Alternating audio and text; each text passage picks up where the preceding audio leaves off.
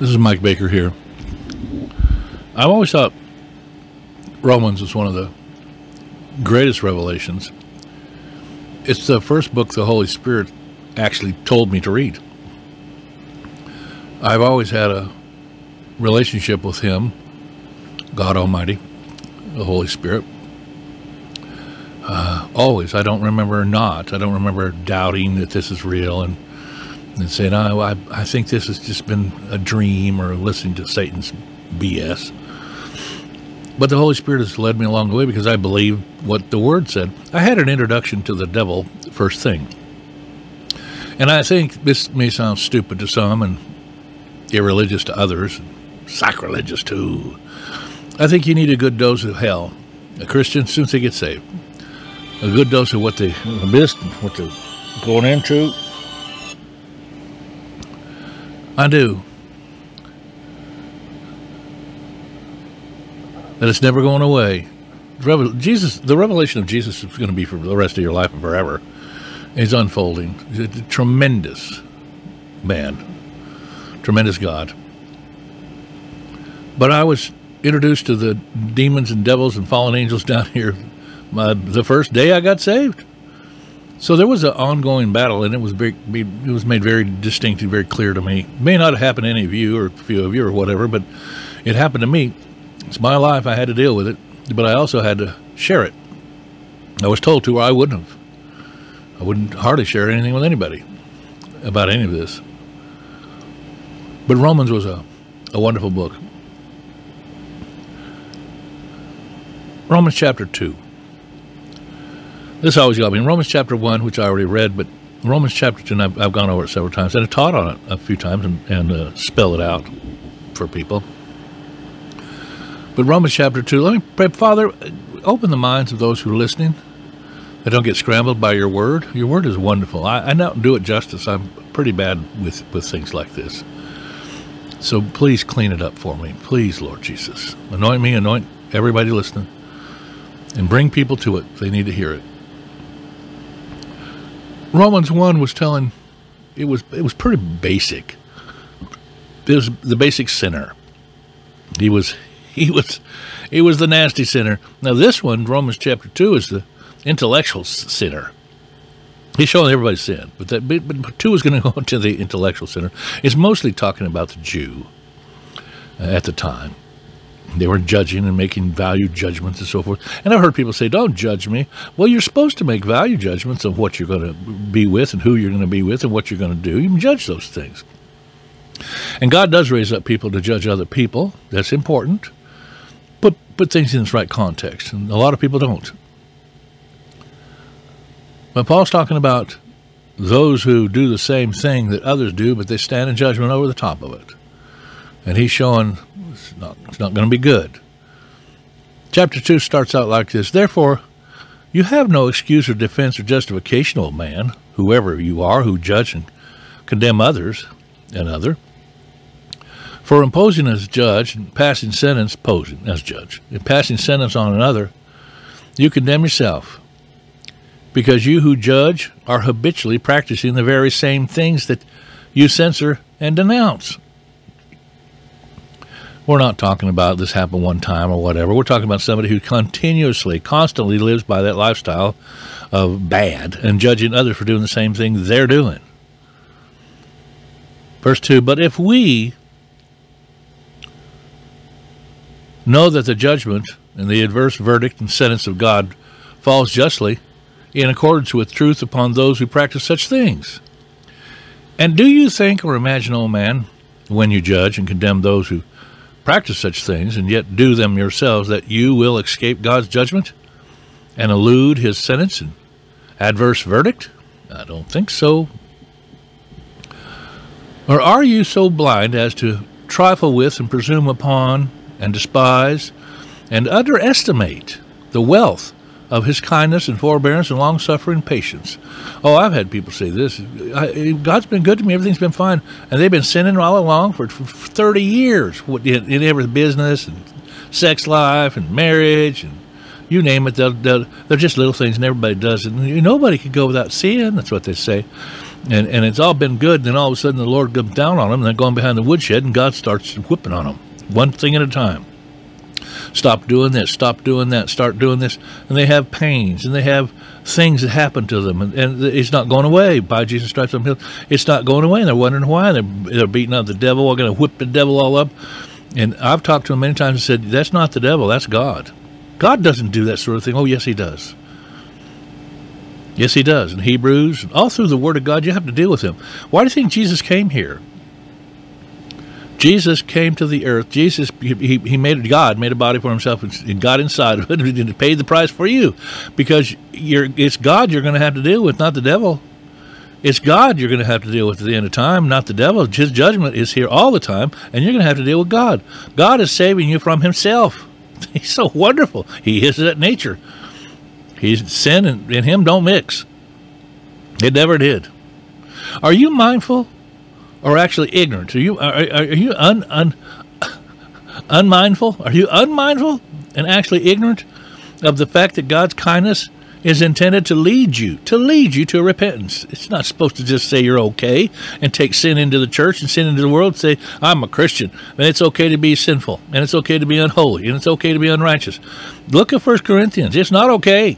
They were the most fleshly, worldly church and did spiritual gifts. And Paul never said, all the gifts of the Spirit that you're doing are from the devil. They're of the devil. I've had some more Christians say that about miracles. That was the devil who did that. They're anti-tongues, anti-Pentecostal, anti-miracles, anti-everything. We're word people from beginning to end. I hear that all the time. Well, if you are word people, and you are very intelligent, I've read many good stuff. Why aren't you praying in tongues?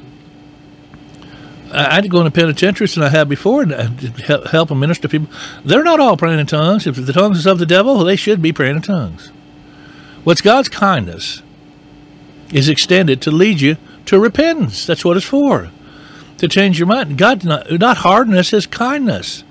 The world's about to go through a change right now where it's just going to be the most ugly thing in the world. It's D-Day today, the 80th anniversary of D-Day. So many people are worried that's about to happen again. A lot of people cry out to Jesus during those rough times. Not the good times. The good times is just go ahead and sin, repent, whatever you're going to do. Sin, don't repent. And God doesn't do anything for about 5 years, and all of a sudden it happens, or 10 years, or 20 years. You cuss like a sailor, and all of a sudden one day it comes to you and says, I don't like that. What? Is this the devil? No, it's me, Jesus. I don't like you swearing and cussing. Stop doing that. I don't like you committing adultery. Stop doing that. I don't like it. It's so many different things. Stealing. I don't like that. And all of a sudden you have, why didn't you tell me 15 years ago? I did. It's in my word. I wrote it. You won't know me without the word. You won't know who I am without the word. I'm in the word. I am the word. It's to change your mind and your inner man to accept God's will. That's his will. Now, but by your callous and stubbornness, impotence of heart, you're storing up wrath and indignation for yourself on the day of wrath and indignation. Storing it up. There you go. You don't want to do that. Get rid of it. You and Jesus better talk. When God's righteous judgment, just doom, will be revealed. He doesn't want to do it, but he's made a way for you to get out of all of it if you just will. His son did it all. I don't know how or don't know why. I don't know all the workings and things that happen in heaven. The legislature, way before I was ever born, centuries before the world was ever created, he did this thing. I don't know why. This is the feller that makes dogs, cats, dirt, trees, flowers, beautiful things, the universe and its splendors, physics, which we can't hardly figure. We open one door and we have 55,000 other questions. What's a black hole? Why are the stars doing this? Is the universe really expanding faster than the speed of light? I think we saw angels, but I'm not sure this was in outer space. What is all this stuff? He's slowly revealing himself more and more, especially the last 100 years or so. It's been pretty radical. Verse 6 says, for he will render to every man according to his works. You're not going to get out. Whoever you are listening to this, you're not getting out of this. You're an every man, every woman, same thing. For he will render to every man according to his works, justly as his deeds deserve. Now there we go there too. They're not getting to heaven without Jesus, but you got a role to play when you're down here, everything you're doing. To those who, by patient persistence in well-doing, springing from piety, seeking unseen but for sure glory and honor, long-term dividends, they store them up. They know inside, we got to do this no matter what. There are things that you do with yourself and with people. Kindness, treat others like you want to be treated, so forth and so on. Jesus, it's common sense to you. You don't do them, you're in trouble. The eternal blessedness of immortality. Immortal.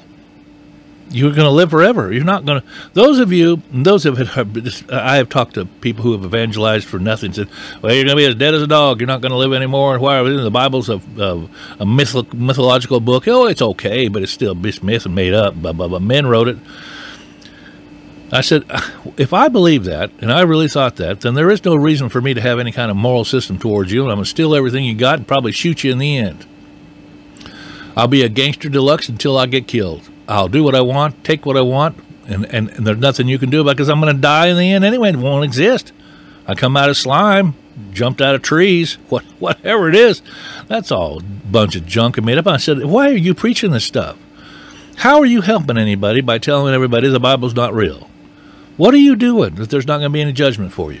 What are you doing? You're creating little monsters. They're going to come back on you. There is a morality. There is an understanding. Jesus is Lord. He rose from the dead for you. These are all wonderful things. Wonderful things. These are justification things. Sanctification's working it out. That's what we're talking about. Seeing the unseen but sure glory and honor of the eternal blessedness of immortality. He'll give eternal life to you. That's what he's doing. But for those who are self-seeking, self-willed, and disobedient to the truth, which we talked about, but respond and responsive to wickedness, they respond to it easily, there will be indignation and wrath. A lot. Sometimes we wonder it should hit earlier. We've watched people just go for years, spewing out nasty and hurting people all the time, making millions and destroying countries even, because they're just full of the devil. And there will be tribulation and anguish and calamity and constraint for every soul of man who habitually does evil. Now that could be in a day or that could be a lifetime. For the Jew first and also for the Greek. Now remember, Paul was talking to the Hebrews, the Jews. But glory and honor and heart peace shall be awarded to everyone who habitually does good. Habitually. Makes it their habit in life, not just once or twice. I think I've done good. I've done more better than I did worse. God loves me. Jesus gets you in. Jesus opens the door. Jesus paid the price for your salvation. That's it. But the rest of this is, I live by faith in the Son of God. Well, you do. Well, I'll show you my faith by my works. Now, after he's entered in, you have a little common sense here. You go a little further. The Jews first and also the Greeks. For God shows no partiality, undue favor, or unfairness. With him, one man is no different than another. Well, that's a fact. Although he has his favorites, don't tell me he don't. But as far as the judicial aspect of salvation, no, I don't think he has any favorites here. You're better. You're Jewish, so you get in automatically. I have known so many Jewish people in my time, and they aren't Jews. You are more Jew than they are. You Christians who are doing this, you're more Jewish than they are. They don't go to synagogue but once a year, maybe twice a year, and act like, I'm a Jew. Oh, okay, your heritage is Jewish. You have some favor with God according to that. According to the covenants that he made with Abraham and the forefathers, yes, there will be a remnant to be saved continuously out of that into Christ Jesus. But nobody gets into heaven without Jesus.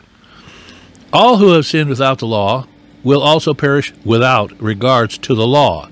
And all who have sinned under the law will be judged and condemned by the law. For it's not merely hearing the law, the Jewish law, read, that makes one righteous before God, but it is the doers of the law who will be held guiltless and acquitted and justified. The law was in order to lead to Christ. Christ came at the right time according to what the law said was going to happen. And the Word said what was going to happen. He's going to show up, and he did. But they weren't looking for that type of Messiah. They were looking for what the rabbis taught. They were looking for a Messiah who was going to sit on a big white steed with his armor all polished and going to whip everybody at that point. Well, he fulfilled everything except that.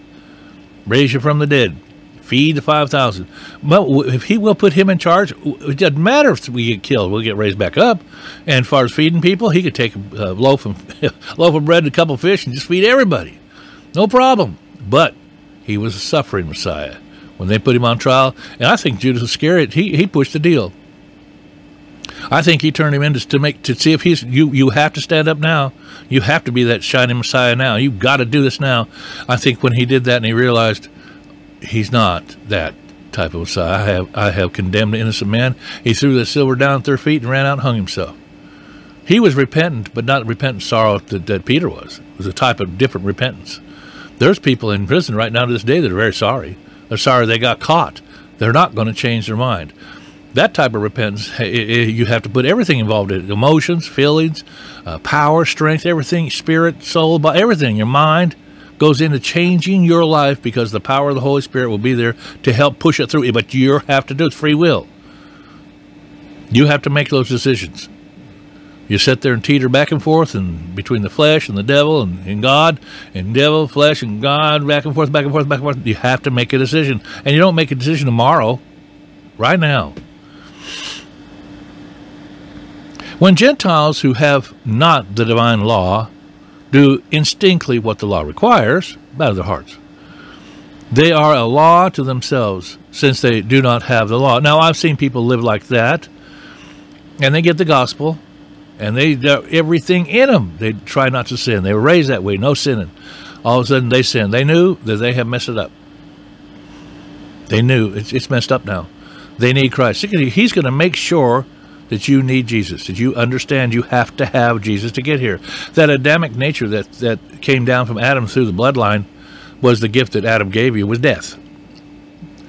What Christ gave you was life. You have to choose him. It's very simple. You make choices of him, but he's not. This is not a computer program. You don't just push buttons and get in. No, there is a spirit there. I have ministered and preached and told people, you come to Jesus, I don't care if you raise your hand or don't raise your hand, stand up and run, whatever, and make a commitment.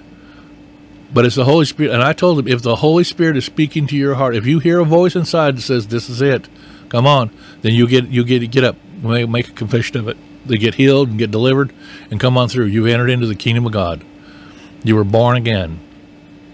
Well, the Gentiles too. If that law doesn't instinctively what the law requires, they do that just instinctively. They are a law to themselves if they never hear Christ, since they do not have the law. People are always wondering, well, can you get into heaven, without knowing Jesus? I don't know. I'm not God. I know that our commission is to go preach the word everywhere, whether they like it or not. And many times I've gone into houses and we don't talk about religion and we don't talk about politics. The two very things that you should talk about, since they're going to guide your life and death forever. The devil has got in there and just, this is what you do. No, you don't. Well, this starts so many fights. Of course it does. It's going to. It's life and death. Don't ever think the devil's not down here in his cohorts. Fallen angels everywhere of all sorts and sizes, demon spirits, disembodied spirits. I've seen a lot. I don't want to know anymore. Not about that. I want to know about the kingdom of God. Now, they show that the essential requirements of the law are written in their hearts and are operating there. You've seen people who have that operating in, and you've seen people who have the darkness operating. Anything you can do darkly, do it. With which their conscience, their sense of right and wrong, also bears witness to their moral decisions, their arguments of reason, their condemning or approving thoughts. Will accuse them or perhaps defend and excuse them. My own opinion is this: unless you're born again and you have a renewed mind, your conscience is not a good guide. It's not a good guide. There's too many things in the world pulling on it. Will it excuse them on the day that when my gospel proclaimed God by Jesus Christ will judge men? in regard to the things which they conceal, their hidden thoughts. He'll reveal them. Now, you guys remember this. As everybody's listening to me, remember your hidden thoughts are going to be revealed, so you better expose them to Jesus right now. Don't hide nothing from him, because you're not going to. And I don't know about the exposing part. If you're just him and you and the world, you'll be there looking. There's probably a lot of things you don't want to expose, so you better expose them to Jesus. Get them under the blood of the Lamb. Are you supposed to repent? Repentance won't... that type of repentance, I'm sorry, that won't get you saved. What gets you? Like I told you, there are prisons full of, I'm so sorry I got caught. But that repentance leads you to salvation, which it can. Thinking leads you to salvation. If you hear the Holy Spirit today, harden not your hearts as in the day of provocation, where your fathers tested me, where your fathers pushed me, tested me. A lot of them died, and for 40 years they marched around, and about 10,000 funerals a day for quite a while. A lot of tears on the pillows at night. Shoes never wore out. You couldn't go to the store, couldn't do this, couldn't do that. The excitement that you had in life was over because you didn't believe God. Well,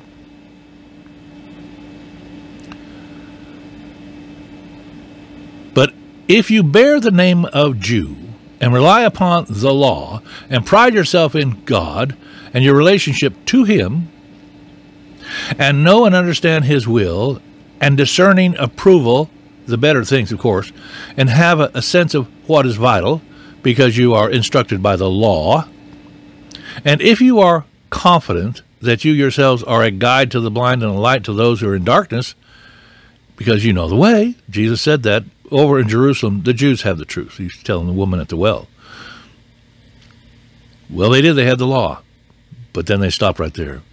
You are a corrector of the foolish. You're a teacher, are you? A teacher of the childish, having in the law an embodiment of knowledge and the truth? Well, that's yes. Well, then, you who teach others, do you not teach yourself? While you teach against stealing, do you steal? Take what does not really belong to you at all? You who say not to commit adultery, do you commit adultery? Are you unchaste in action or in thought? Thought life is very important, by the way. I don't know what can hear you or see you or out there. I don't know in that other dimension or whatever's out there. Whatever. Jesus is in another dimension sitting on the throne of God. He's not here. We can't see him. He hasn't manifested himself here. And I don't think he's done that for a long time. I think the Holy Spirit, which looks like Jesus and God the Father, he's here. You who abhor and loathe idols, do you rob temples? Do you appropriate to your own use what is consecrated to God? Do you rob temples? Are you stealing in the church? Are you taking money from the church that you shouldn't take? Are you doing things and taking things from the church out of the church in God's temple, God's place? His church is right now. Do you appropriate to your own use what is consecrated to God, thus robbing the sanctuary and doing sacrilege? Do you? A lot of people are getting caught right now. A lot of ministers are doing things they shouldn't have done, one way or the other. You who say not to commit adultery, do you commit adultery? Are you unchaste?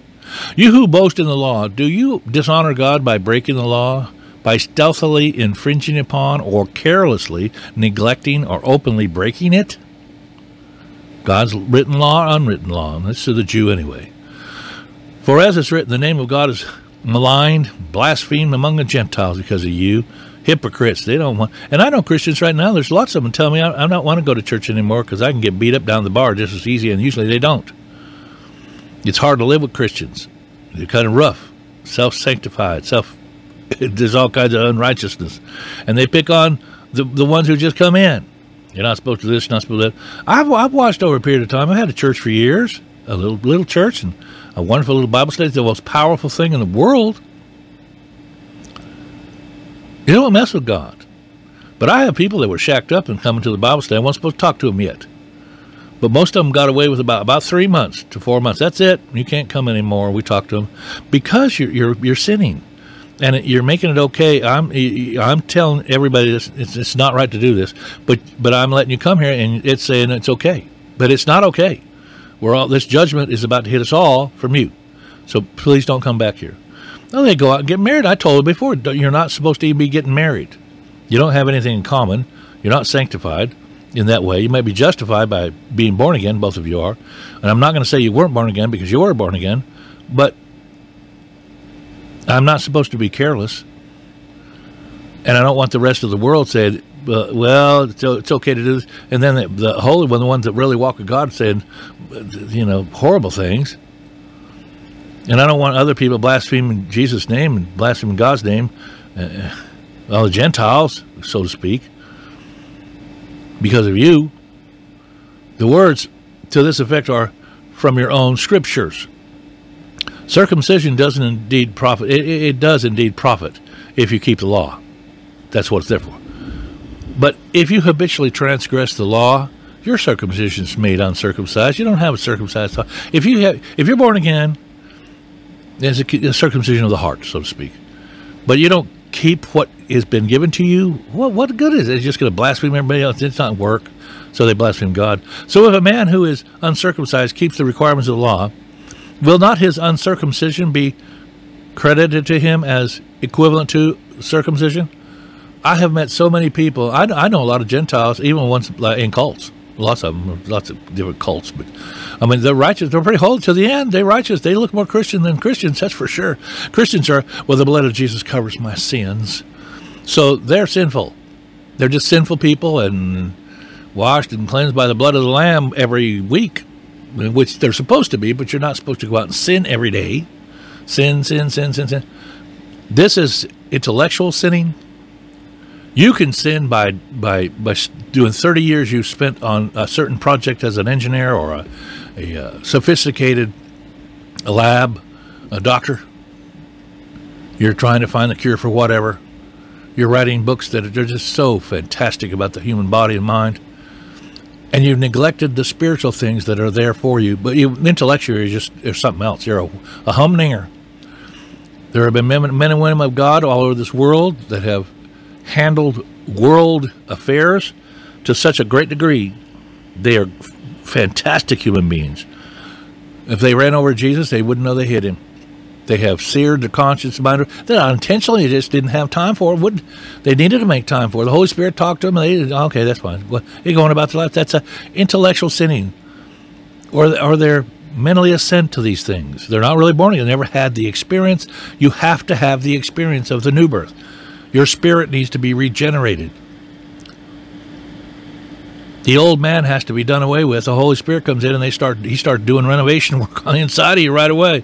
Well, if you're not out there sinning and committing adultery and doing all those other things, but you're psychologically sinning, I don't steal, I don't this, I don't that, I don't that, I don't that. Well, psychologically you might not be, but you're certainly not saved. I've gone into churches that were full of Christians, so to speak, and ministered there, and knew inside there weren't very many people there that were saved.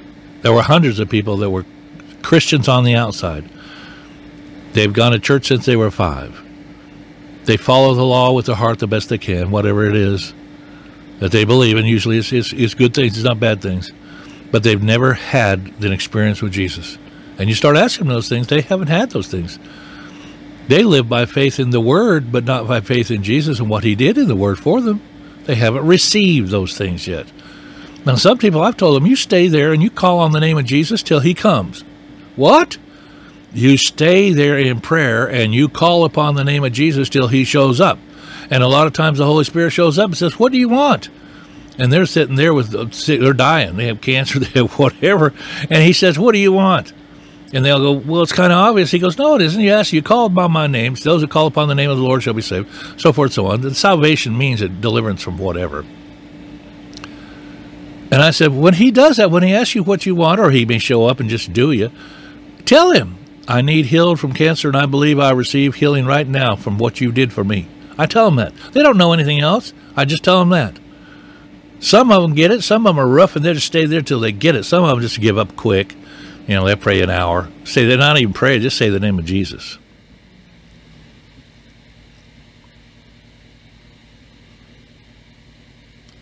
"28.